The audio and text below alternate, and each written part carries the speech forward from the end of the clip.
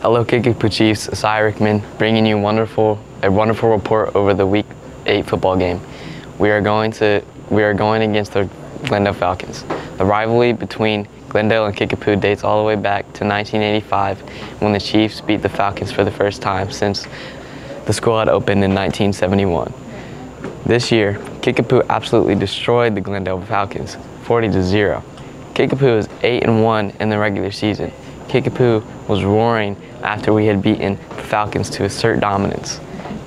The Falcons then went home to cry at the defeat they had just had. Thanks for listening. Signing off, asaiah.